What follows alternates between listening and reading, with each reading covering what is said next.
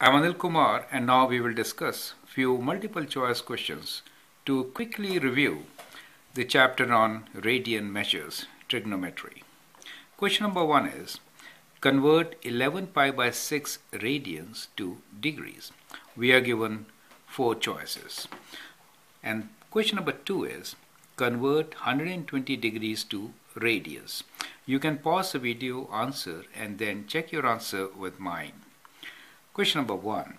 When you need to convert from radians to degrees, what should you do?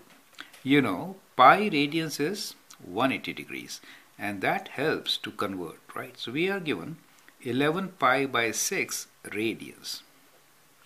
We want degrees. That means we should multiply by degrees and divide by radians, which is pi radians, correct?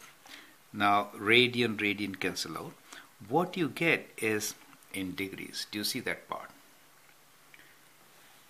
Pi and pi will cancel out, and 6 will go 3 times 30 degrees.